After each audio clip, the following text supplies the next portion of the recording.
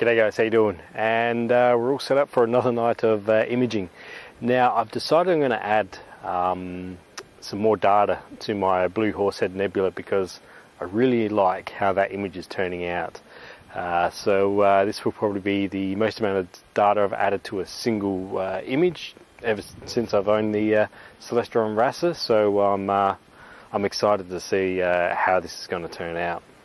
To give you guys a bit of an idea on what I'm shooting with tonight, I've got my Celestron CGM mount. It's getting very old now. I've had it for a long time. It's done a lot of traveling with me. So hopefully in the future sometime I'll be able to upgrade it to maybe a CGX mount or something like that. But for the time being, she's still holding strong. I've got my Celestron RASA with the ZWO ASI 294 MC Pro camera, and on the back here I've got my Celestron electronic focus motor, which I absolutely love. It's made me it's been able to help me achieve sharper focus and better focus stars using that focuser. Although saying that, the first night I shot the Blue Horsehead Nebula, I did have some trouble focusing, but it was just me. I was just rushing everything. It just didn't happen that night, but I was able to get 300 photographs before the moon rose, so I was pretty happy with that. And tonight I'm going to add about the same. I'm going to shoot about 300 to 30-second exposures to add to the previous data I've already got, so I'm really excited to see how that turns out. With all that being said, I think I'm going to start setting up my shot for tonight, so I'll report back to you guys a bit later.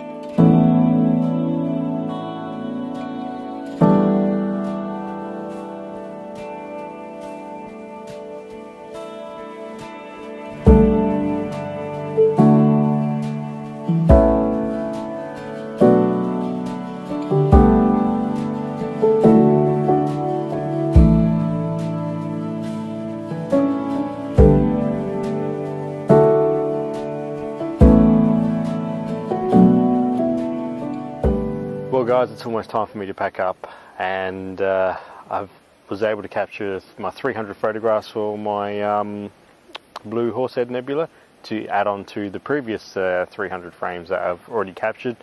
So this is going to be hopefully a really nicely detailed image, fingers crossed. But yeah, the imaging session went really well. Again, 30-second exposures. I was using a gain of 300 with my ASI 294 MC Pro camera, and the reason for that is because I wanted to keep exposure levels relatively quickly, but shoot more of them to hopefully reduce that noise. Again, minus 10 degrees for the camera, and I haven't been using any guiding because again, that 30-second exposure.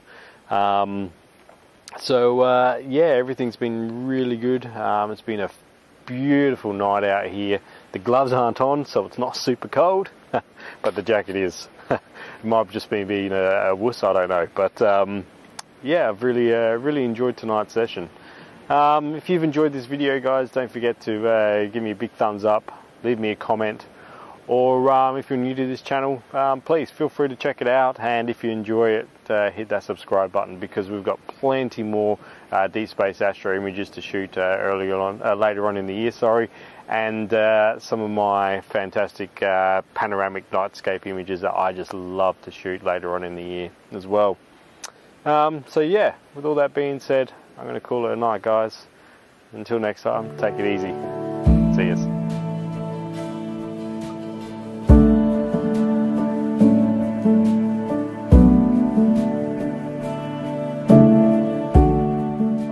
I forget, I've also shot a bonus image for you guys for tonight, so I hope you enjoy that too.